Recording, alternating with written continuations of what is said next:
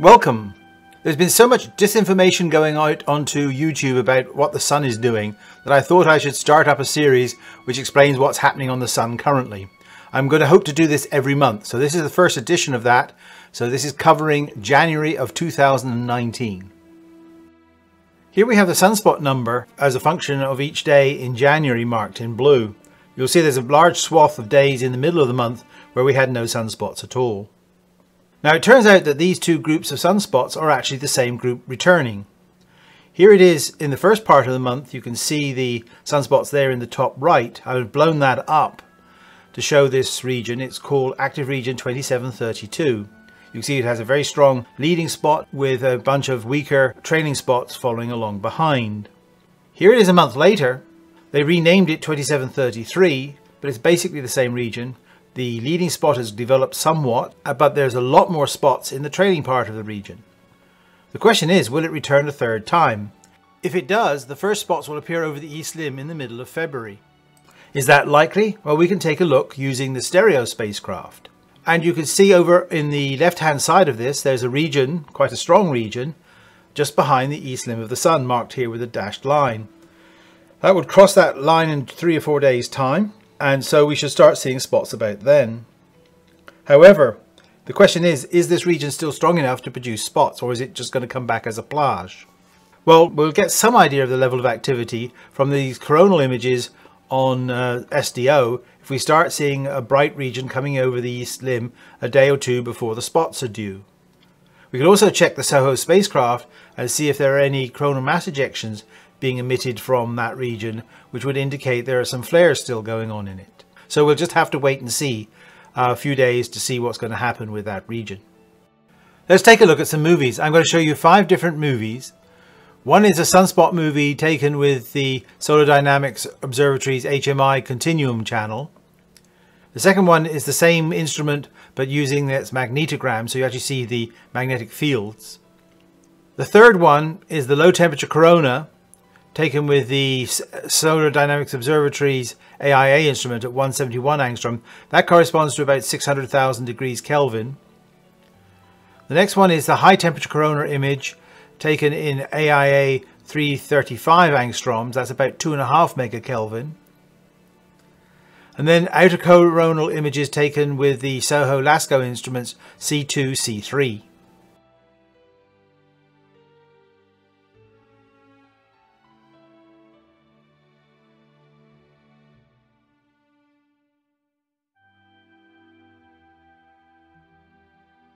Note that the region doesn't come over the east limb, but re-emerges in almost exactly the same spot, about halfway across the sun on the 23rd.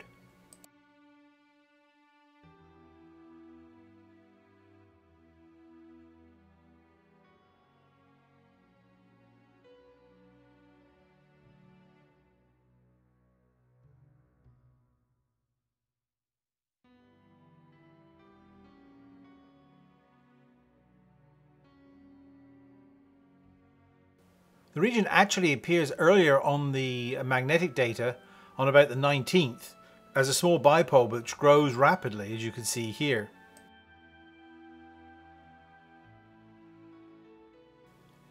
Now let's take a look at the quiet corona, and the one thing about the quiet corona that always amazes me is it isn't all that particularly quiet. Just about everything is changing and moving all the time.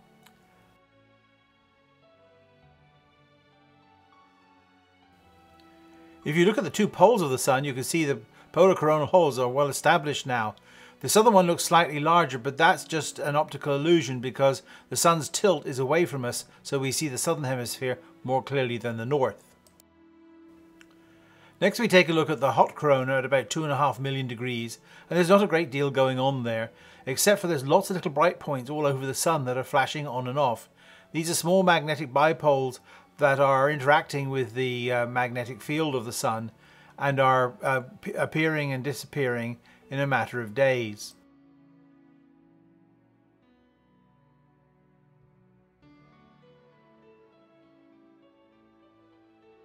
Lastly, we take a look at the outer corona as seen through a coronagraph, and you'll notice that there are some coronal mass ejections even at this quiet time on the sun.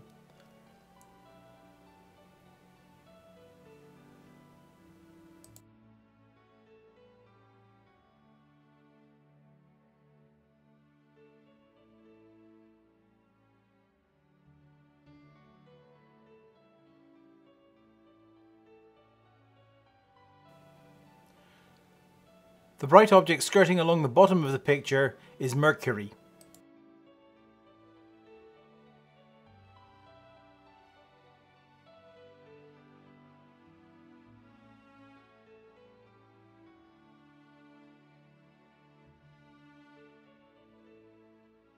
Then there were the flares. I made some predictions and they seemed to come true. On the 25th of January I tweeted, "Sunspot region AR2733 continues to grow and become more active. Would not be surprised to see a C flare out of this in the next day or two. Note the rising X-ray flux." Within 12 hours of me making that prediction, the region produced a C5 flare, the first flare for a very long time.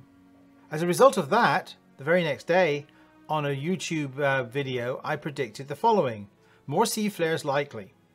This was made fun of by GSM News, much to their subsequent embarrassment, because within 2 days we had this, 3 more C flares. I'm going to show you 3 different movies of these flares. One in the 171 angstrom channel, which I'll remind you is about 600,000 degrees Kelvin. One in the 335 angstrom channel, which is about 2.5 million degrees Kelvin. And one in the very high temperature channel, 131, which is about 4 to 5 million degrees Kelvin. We'll start with the first flare on the 26th. That's there. And then there's 3 more flares just as the region approaches the limb. And then it looks as though there's more activity even after it's gone over the limb.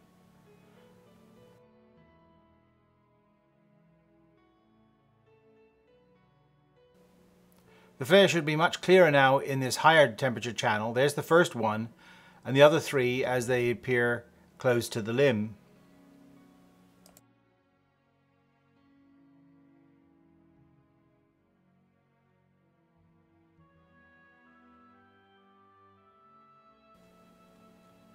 The flare should be even more evident in this highest temperature channel, with a temperature typically of between 4 and 5 million degrees. The region seems to be getting, if anything, more active as it goes over the limb.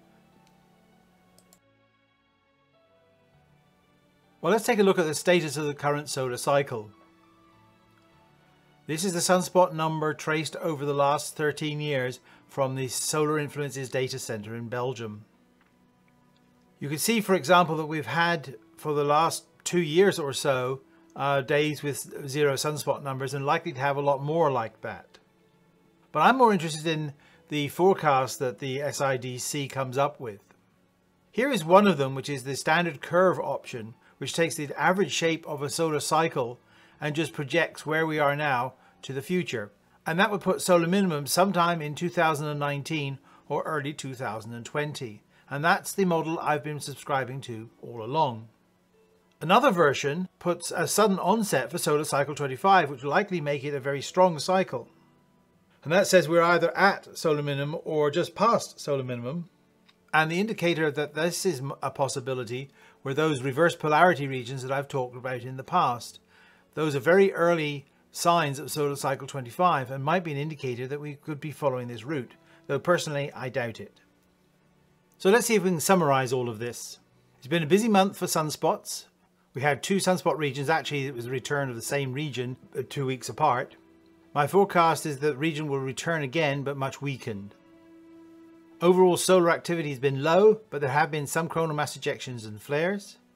My conclusion is, from the solar cycle status, that we're not quite yet at solar minimum. My forecast would be later this year or in 2020. You heard it here first. Until next time, goodbye.